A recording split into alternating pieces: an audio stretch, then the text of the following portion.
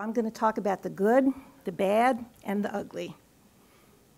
So we'll start with the good. The PROMISE trial has showed us that maternal treatment during pregnancy and breastfeeding can reduce transmission to nearly 1%. Peripartum transmission was significantly lower with maternal treatment, 0.6% compared to 1.8% with antepartum AZT single-dose nevirapine, and postnatal transmission was very low with either infant nevirapine or maternal treatment, 0.8% with nevirapine, 0.7% with maternal treatment. And you put these together, and you have an overall transmission rate with treatment of only 1.3% at 24 months in a breastfeeding population. Oh, don't get stuck. There we go. Antiretroviral duration affects efficacy with longer treatment being more effective. These are data from the French perinatal cohort. They evaluated association of transmission with timing of treatment and delivery viral load. And for women starting treatment during pregnancy, duration was clearly critically important. Starting in the third trimester was considerably less effective than starting in the first or second trimester, 2.2% transmission versus 0.4 and 0.9% transmission. However, regardless of duration, the lowest transmission rate was with the lowest delivery viral load. Well, there we go, kind of.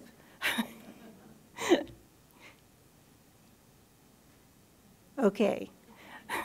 Preconception treatment had the greatest efficacy. There were no infections in 2,651 women who were on ART preconception and had sustained RNA less than 50 through delivery.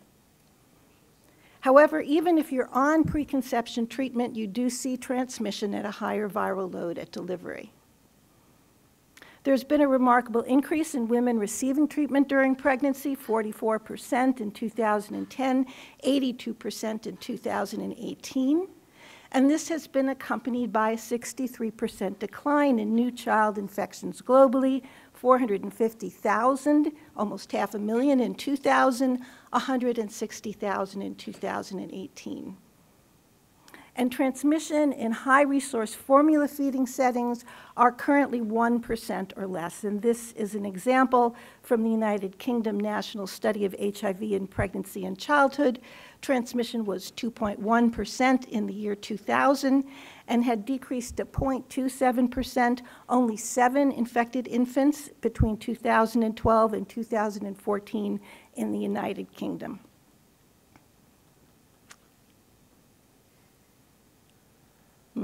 There we go. Nope. Can you go back one? All right, I'll go back one. Okay. Well, 60% of the women were on, there we go.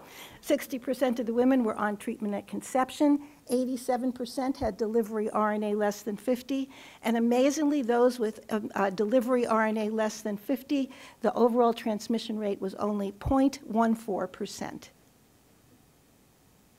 And even in low-resource breastfeeding settings, there's been a significant decline in transmission overall. These are data from South Africa, 17.3% transmission in 2008, 4.1% in 2019. The largest decline was in peripartum infections, shown in purple. And of the new infections that occurred in 2019, 75% were estimated to have occurred postnatally through breastfeeding. So let's talk about the bad. While coverage of pregnant women with treatment has increased significantly, it varies significantly by region, as you can see on this slide, 56% in Asia, 59% West and Central Africa, only 28% in the Middle East and North America. North Africa compared to 92% in East and Southern Africa. So I showed you this slide. There's been a slowing of decline, but there's been significantly slow. Most of the decline in transmission occurred between 2004 to 2012, 5.2% per year. Since 2015, this has slowed to a slope of 3.9% per year. We've missed our 2018, and we're going to miss our 2020 targets of 40,000 and 20,000 new infections. And if we continue at this current rate of decline, it's going to take us more than 22 years to reach our target of 20,000. Pregnancy in the peripartum period is a time of high risk for HIV acquisition for women. These are data on pregnancy and seroconversion from 2 prevention studies over 2,700 HIV uninfected women, and it shows you the adjusted probability of transmission per 1,000 condomless sex acts. And you can see that the relative risk of acquiring HIV per sex act was significantly increased in late pregnancy, 2nd and 3rd trimester, and the early postpartum period through 6 months, compared to the non-pregnant, non-postpartum period in gray. This increased transmission risk per sex act translates into high rates of incident infection during pregnancy and postpartum. These are data from a meta-analysis of 19 studies in Africa. The seroconversion rate during pregnancy, 4.7% per year. Postpartum, 2.9% per year. Overall, 3.8% per year. So pregnancy and postpartum constitute periods of substantial risk for acquisition of HIV by women, as defined by the WHO for the need for PrEP of 3% per year. Incident HIV during pregnancy and breastfeeding is associated with an increased risk of transmission. And these are data from a national survey in South Africa. 28% of almost 10,000 women were positive, of whom 6.7% seroconverted during pregnancy. And you can see the transmission rate with chronic HIV was 2.2% compared to 10.7% with incident HIV. So although incident HIV occurred in only 6.7% of women, incident HIV accounted for 26% of all early transmission. So global elimination of new pediatric infection is not going to be possible without eliminating incident infection in pregnant and postpartum women. A significant proportion of women on treatment experience viral rebound postpartum. The top graphs show the national study of HIV in pregnancy and childhood in the UK. In women who conceived on treatment, there was a 10.7% rebound by 12 months postpartum. In women who started treatment during pregnancy, they had a 37.1% rebound by 12 months postpartum. And we saw very similar data in South Africa. This is 523 women starting treatment during pregnancy, had initial viral suppression to less than 50. 31% had viral load greater than 1,000, 1 or more times in red by 12 months postpartum. This shows you the primary factors related to new child infections divided up into pregnancy and breastfeeding. And in orange, you see incident infection. Yellow is no treatment. Gray is stopping treatment. And blue is either late treatment or viremia on treatment. Very slow movement there. Okay. Globally, primary missed opportunities are no treatment, which means either the mother wasn't tested or she was tested but not started on treatment. And this was followed by incident infection and stopping treatment, poor retention. But there are significant country differences in these missed opportunities. And if we look at the DRC, the primary missed opportunity is not testing or not starting on treatment. Whereas in Malawi, the primary reason for infection is incident infection. So we need to target our interventions to the local epidemiology. For example, in the DRC, you need to invest in better identification of women and better support for treatment, whereas in Malawi, investment in PrEP programs to avoid incident infections would likely be more effective. With the success of PMT-CT, we see an increasing number of children exposed to HIV in treatment but uninfected, 15 million in 2018. And in countries with high HIV prevalence among pregnant women, the proportion of children who are HEU is significantly high. 20 to 30% of all children born in Botswana, Eswatini, Lesotho, and South Africa are HIV exposed and uninfected. That's the good news.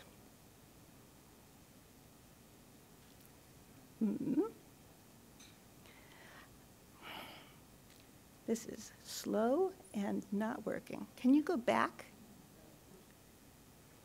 Okay, there we go. So these HIV and ART-exposed uninfected children may have excess morbidity and mortality. And on the left, you see a study from Zimbabwe that looked at hygiene and nutrition that had HIV-exposed and unexposed children.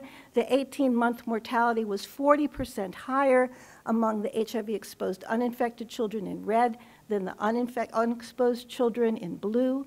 And on the other side, you see a meta-analysis of 12 studies where HIV-exposed uninfected children had a 20% increase in the risk of acute diarrhea, 30% increase in the risk of pneumonia compared to unexposed children. Okay, the ugly. Adverse pregnancy outcome differs between treatment regimens, and we've learned this from observational data from 2 different studies in Botswana. This is looking at HIV-positive women on different preconception treatment regimens, dolutegravir, efavirenz, nevirapine, lopinavir, ritonavir. And you can see that for any adverse outcome and any severe outcome, the outcomes were worse with nevirapine and lopinavir compared to efavirenz or dolutegravir. However, regardless of the treatment regimen, pregnancy outcomes in women, even with HIV on treatment, are worse than women without HIV, as shown here in blue, even for dolutegravir and efavirenz.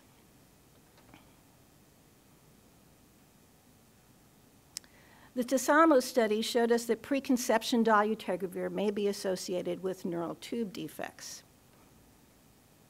This shows you the evolution of neural tube defect prevalence over time from the first report in May 2018 to March 2019. And with the latest data, the prevalence is 0.3%. And this compares with other non-dolutegravir preconception, efavirenz preconception, and HIV uninfected women. You can see those have stayed a straight line, and it's significantly lower than with preconception dolutegravir exposure. Now, this shows you a table of all published and presented data on NTDs with preconception dolutegravir. And I've separated this into countries with food folate fortification at the bottom and no food folate fortification at the top because the prevalence of neural tube defects varies between that. So if we look at no food folate fortification, preconception dolutegravir had a neural tube defect prevalence of 6 out of 2,031 for an estimate of 0.36%, and this compares with a pooled prevalence in the general population of about 0.1%. And in countries with food folate fortification, we had 1 neural tube defects out of 847 exposures, weighted estimate of 0.12%, and this compares with the general population prevalence of 0.06%. So we can't really draw definitive conclusions yet. Surveillance is ongoing, both in the Botswana study, the antiretroviral pregnancy registry. More data will be available, and as dolutegravir gets rolled out, we'll have data from birth surveillance programs in Malawi, Uganda, and hopefully Eswatini. But what we can conclude is that neural tube defect risk, if real, appears to be significantly under 1%. And with risk-benefit analyses showing substantial dolutegravir benefit in women of childbearing potential, the WHO now recommends dolutegravir is preferred for all individuals, including women of childbearing age and those who are pregnant. So what have we learned? Over the past decade, we've learned a great deal about how to prevent mother-to-child transmission, and our substantial successes had led to the aspiration that we could potentially eliminate new pediatric infection in the upcoming decade. However, we've also learned we can't be complacent about our successes. Progress has slowed, primarily due to implementation challenges, such as the need to improve identification of infected women and to support them to remain on treatment and suppressed, as well as continued incident infection in women. And this defines our research priorities over the next decade. Thank you very much.